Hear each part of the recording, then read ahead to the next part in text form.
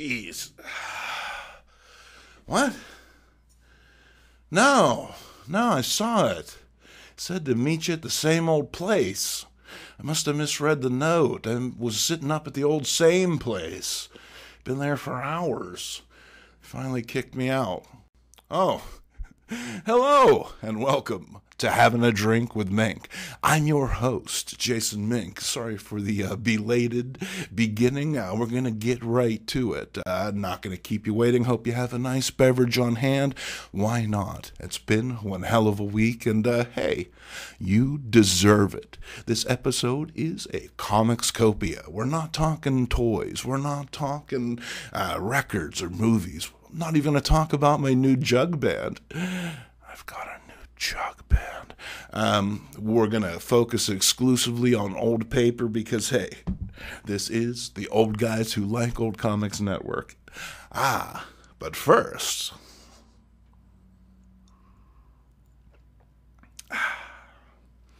let's get right to it.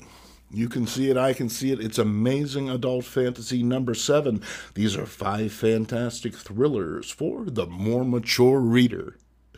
Now, I found this book, interestingly enough, at the mall.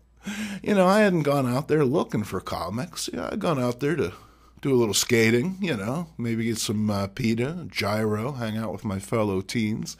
But I saw there was a sports and collectibles shop across the way, and I figured I'd stick my head in there. They had a wall full of comic books, and amazingly enough, this was hanging out there. And like I said, this is number 7.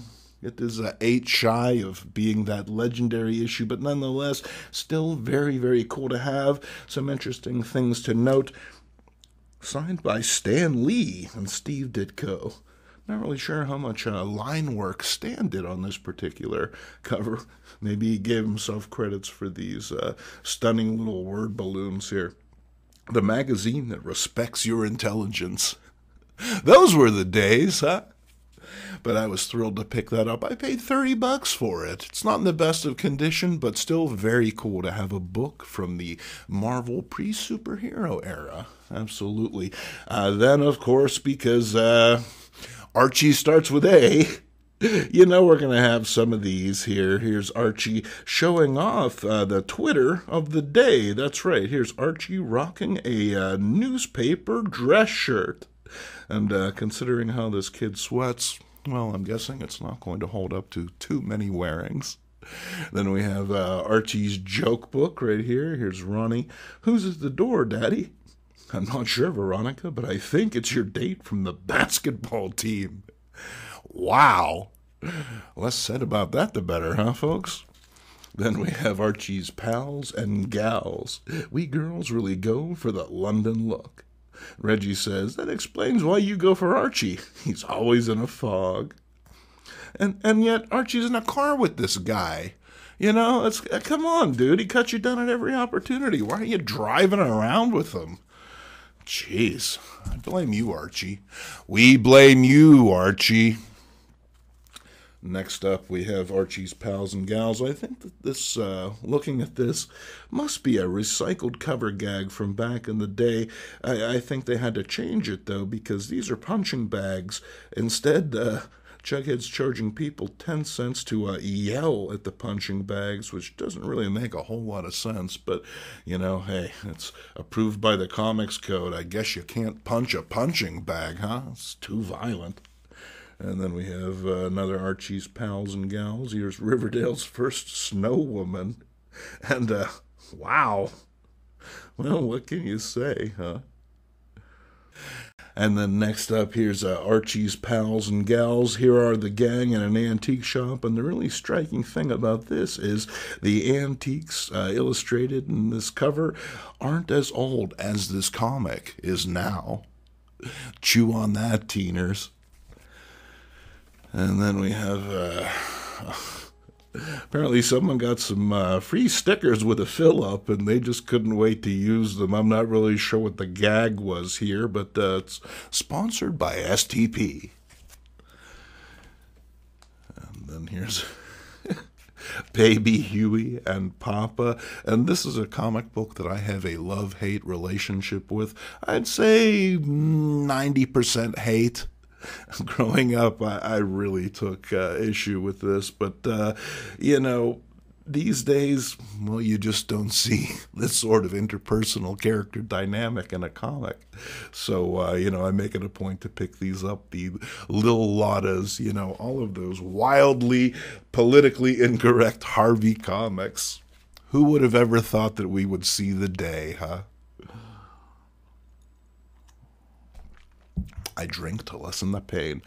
All right, then we have Betty and Me. And here's Betty showing off her latest accoutrement. It acts as a scarf, a belt, and a blindfold. Sheesh. Let's get a leash. Guy's a wild animal at this point in time. But it's not like Betty isn't encouraging him. This was probably very topical at the time, issuing a credit card, only it's Betty's smooch card, and Archie can charge all the kisses he wants. You can only imagine what the interest will get you, huh? Then we have Betty and Veronica, and this one kind of pisses me off because it's one of those pajama party covers that are artificially inflated in prices because weirdos seem to think there's something strange about wanting a comic book with teenagers in their pajamas having pillow fights. Nothing weird about it. This is good, innocent fun. And you're a pervert for thinking otherwise. And to undermine my point completely, here's a later issue of Betty and Veronica's Spectacular, and Betty is veering dangerously close to cherry Pop-Tart territory here. Man, Archie Comics, they go from those Spire books to, Catch a Predator material. Yowza! And then, to much safer waters. It's a solar-powered homicidal maniac. He's done it. He's harnessed the power of the sun. Nothing can stop him now. Nothing. Next up we have, it's Crime Suspense Stories, number 23. And you'll notice the little hype tag at the top. Bad 1950s EC Comics. I think that's a real drag, Maybe these things weren't really selling all that well, but I really don't think you need to hype them as some sort of Ed Wood crap fest. These are some of the best comics published in the 20th century, and they certainly deserve better than that. Here's Crime Patrol, and this is a very striking Johnny Craig cover. You gotta dig that composition, man. That really pops. These are real stories from police records. I think it's Ghost in the Machine. Then we have Crime Patrol number 5. And then next up, what do we have? It's Daredevil number 150. Now, I'm not quite sure. I may have this in the archive already, but for $1, I couldn't pass it by. I didn't want to take the chance. I don't have one of those fancy apps on my phone. I just try and remember stuff to the best of my ability. But hey, if I get stuck with an extra first appearance of the Paladin, well, when he gets a show in 3 years, I won't be complaining. I paid $1 for it. Why not? And then here's Detective Comics number 376. And here's a cover I've seen a number of times, but I've never actually been lucky enough to read the comic. Batman, what's wrong? You look like you just saw a ghost. And this is very striking. I really like the purple background, the darker colors on the Batman peering through the window here. That's some striking composition. I believe this is by Carmine Infantino. Let me know if I'm wrong in the comments section below. Or just say hi. It's nice to hear from you. And then here's some Dick Tracy's. These are Harvey strip reprints. And, I grabbed them because they were cheap. I'm not necessarily the biggest Dick Tracy fan, but for the covers alone, well, I had to bring them home.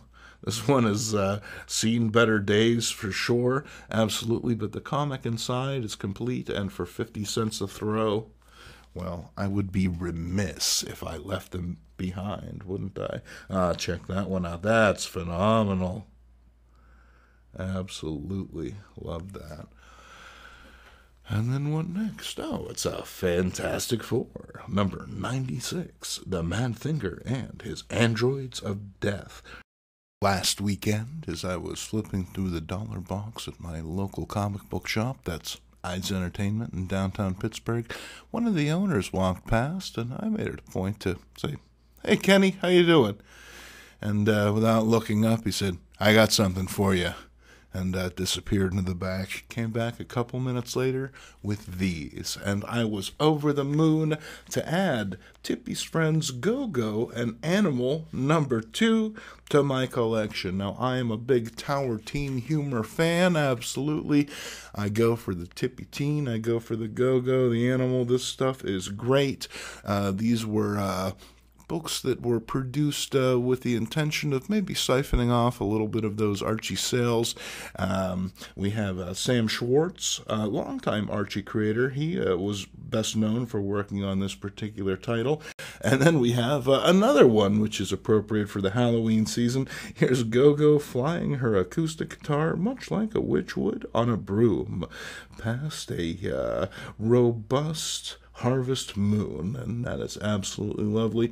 Now, I read through this. I was a little bit disappointed that this one didn't feature any Halloween stories. It would have been nice to feature those on an upcoming Comics for Breakfast, but what can you do?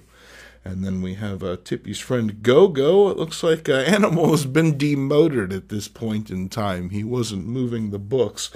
But Tippy's Friend Go-Go, she seems to have it all under control. Here she is, watching a little TV, doing her homework, playing some guitar, having a soda, talking on the phone, listening to the radio, and a record simultaneously. Oh, and of course, let's not forget, eating a piece of delicious lemon meringue pie.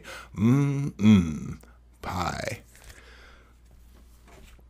And then wrapping up the Tower Teen little bund there, we have Tippy's Friend Go-Go, and this is number 15. We're reaching the end of the line here, but here's Animal exhibiting his typical behavior, stepping on Go-Go's tender toes. So I was thrilled to add that to the archives. Speaking of the archives, I've been getting into these. These are the chilling archives of horror comics by Craig Yo. And love them, hate them. These are a cool way to be able to get these stories in a readable comics form. Yeah, I could read them online. I don't really go for that, to be honest with you. I like the experience of holding the comic book in my hand. Call me old-fashioned. Go ahead. I don't mind. And then we have, that's quite the striking cover. Creeping on out of the mortuary. There's nothing wrong with a little midnight snack. Read Date with a Corpse. And then we have some Jimmy Olsen. That's right, I was thrilled to pick this up. This is a 10-center. And here Jimmy and Superman are the monsters from Earth. And I love the fact that, instead of a skin, or some sort of a hard outer casing you would expect to have on a robot, it's just covered up with Jimmy's dicky right there, a little bow tie attached to it. I mean, even Superman has like some little, doors that you open up to get to his gear, but no, Jimmy is just all out in the open. Ginger Oath, Jimmy Olsen, ladies and gentlemen. And then I was thrilled to pick this up. It's a later Jimmy Olsen. This is number 94, and it's got that go-go check pattern that you teeners are nuts for. And here's Jimmy, and he's feeling cast out in the cold. This is the teenage Samson who's become Superman's new pal. And, I like his initials, J.O. That reminds me of a funny story. I'll have to tell you sometime. And then we have Journey into Mystery number 3, and this was a very exciting period for Marvel. The Comics Code had lightened up as far as letting horror sort of themes through, and this was a Robert Bloch story adapted based in the H.P. Lovecraft mythos. This is The Shambler from the Stars, and I believe that's a Gil Kane cover, and what a knockout.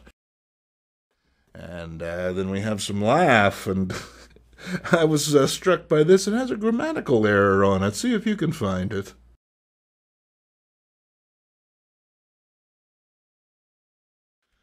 And then we have some coal. That's right. If you've been watching these, what are these now? Having a drink with Minks? I don't mind if I do. You know that I've been picking up these culls when I find them cheap. I'm looking forward to reading them from end to end. It's from the creator of Conan, and it's into Death's Dimension. From Atlantis he comes to battle for a throne. And why not? And then, speaking of Marvel's greatest comics, here's a few of those, starring the Fantastic Four. And I was struck by this because this is well within Kirby's run, but we appear to have a redrawn cover for whatever reason. Not sure if Marvel misplaced the stats or they just thought that this would be a little more appealing to kids. Hard to say. You can see that just a few issues later, well, they're back to standard with this classic Kirby cover. Very, very striking. The Thing No More. Oh, no. You mean Ben Grimm isn't a thing anymore? Well, that's sure to be permanent, huh? And then we have the Mighty Thor in Marvel Spectacular. And these were phenomenal. You know, when I was a teenager, you would find these books, the dollar bins. They were actually quarter bins at the time, and they were fat-packed with these reprints because nobody wanted them. It was understood that, you know, Marvel had cut some corners. They might edit a page or two out to get them to fit, you know, put in a little bit more ad space. You know, the reproductions weren't always the best. But if you want to read these stories in a classic comics form, well, you can still find these books fairly cheaply. They're a lot of fun to add to the collection, and, you know, they certainly look great. You know what I mean? Once again, they used a classic Kirby cover. One strikes the Wrecker, and the Wrecker would go on to be a notable Marvel villain. And we're going to be talking about the Wrecker in a future Comics for Breakfast, so don't you ever miss it. And then we have some Marvel Tales. And once again, these things haunted quarter bins for years until people wised up and they realized that they were a great way of getting these classic Stan Lee, Steve Ditko tales, guest starring the Human Torch, the return of the Green Goblin, and what a return it is. And that right there is some phenomenal artwork, man. No one could draw the Goblin like Steve Ditko. I am telling you. And then here's the Human Torch making a return engagement. And beware, it's Assistant Editors Month. I'm not really sure what they could do as far as a reprint goes. Maybe they could change all of Aunt May's dialogue to be Dukes of Hazzard specific. And then we would have some more Reggie's Wise Guide jokes.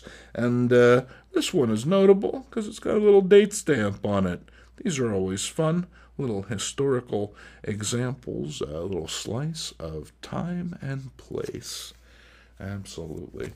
And hey, do you need some extra money in 2021? You know, I think that you can actually still sell greeting cards. That's right. You can get the new Safari set, the Sunny Smiles in the round, and the Christmas assortment. Don't you ever miss it. I'll post a link, the Cheerful Card Company. We'll put their address in the link below. And then we have some Superboy. That's right, it's another Go-Go Check cover. And here he is getting the crap beaten out of him by the Fists of Fury. That's right, a couple of years before Bruce Lee did it, DC did it. And Extra Crypto joins the Dog Legionnaires. Oh, I can't wait to check that out. I'm sure that's going to be phenomenal. And then putting a cap on the back issues, we have World's Finest, starring Batman, Robin, and Superman. So for 12 cents, well, you're pretty much getting it all here, aren't you? Now, I was thrilled to pick this up. This is Batman, the Dailies, 1943 to 1946. And this features the newspaper strips, never before completely reprinted in this format. And very, very nifty to have this. Ordinarily, I'm not in a position to pick up these hardback books. I tend to focus on the comics.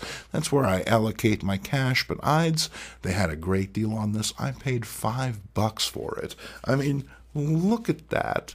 For $5? Come on, you'd pay $15 for a pizza, and then you'd have to tip the kid. So, man, you can't, just how many pizzas worth of entertainment is this, I ask you? Quite a few. It's Batman, the Dailies, 1943 to 1946, and it features all of those classic creators that you know and love so much. The book retailed for $20. Like I said, I got it for $5. It was quite the steal. But hey, I'm not trying to rub it in. There are great deals out there just waiting for you. What are you waiting for? I would say, have a drink or two, then get in your car and go and find... What's that?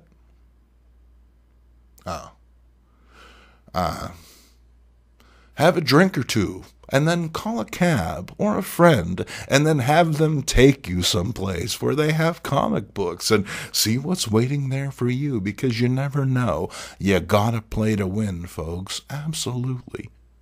I've been your host, Jason Mink. Thank you for joining us on this episode of Having a Drink with Mink. I hope to see you this Sunday for Comics for Breakfast. Until then, cheers.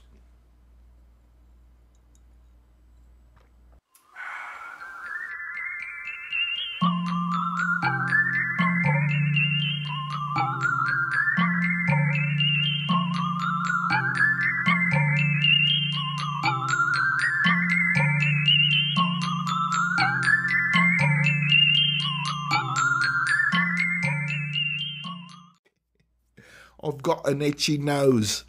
Oh, it's itchy. It's itchy as is. Oh, that's better. Oh, yeah, he'll be all right.